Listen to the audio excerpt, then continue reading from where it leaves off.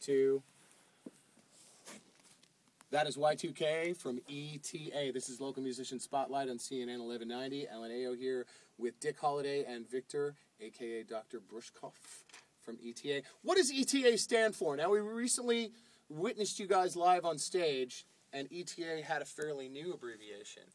Right now, it's Elvis Took Acid. Elvis Took Acid. What are some of the other abbreviations that it's been before? Well, previously it was In This All, and that's kind of, right. When you say that, it's very difficult to understand, and a lot of people are like, what? And so we decided we wanted something that's easier to remember.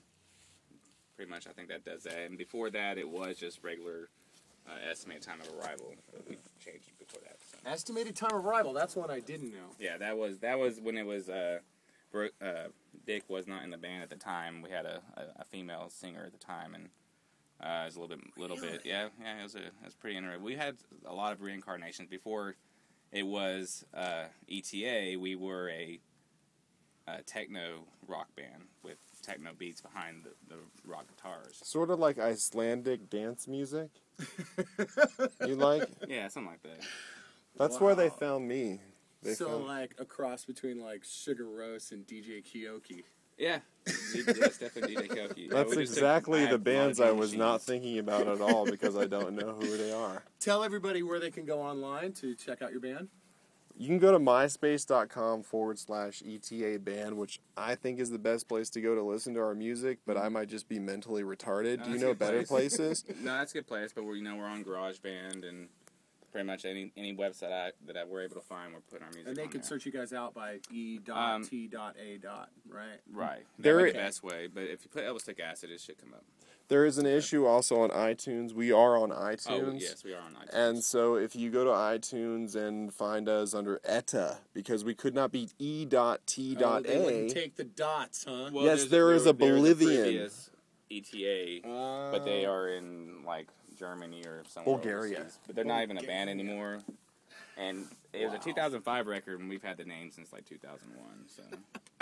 We own the rights. And is there another show on top? I know you guys just played a show last weekend, but is there another one booked right now? We are playing in Lawton, Oklahoma on the 30th of January, and we are playing at Pitchers in Arlington on the 5th of February.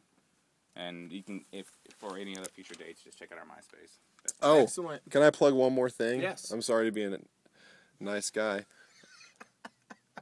I just wanted to say, no, I do put blogs up on YouTube now. I just started, and they're completely retarded. One's about my spider, my tarantula, and the other is now going to be this. So you'll get to see this. That's it's a Dik Holiday. Rolling video right now. D-I-K space Holiday with one L. That's what you want to search on YouTube to check out Dik's online video blogs. Okay, we're going to go out with one more song from ETA. The show has been brought to you from The Absolute Space. Check us out at theabsolutespace.com. This is Local Musician Spotlight, part of Innovation at Work on CNN 1190 with Winston Edmondson. I'm LNAO, and thank you to Dik and Victor for coming in today. Thank you. Your punk rock rocks, and here's evidence of it. We go out with an ETA song called Holden on CNN 1190. There you go.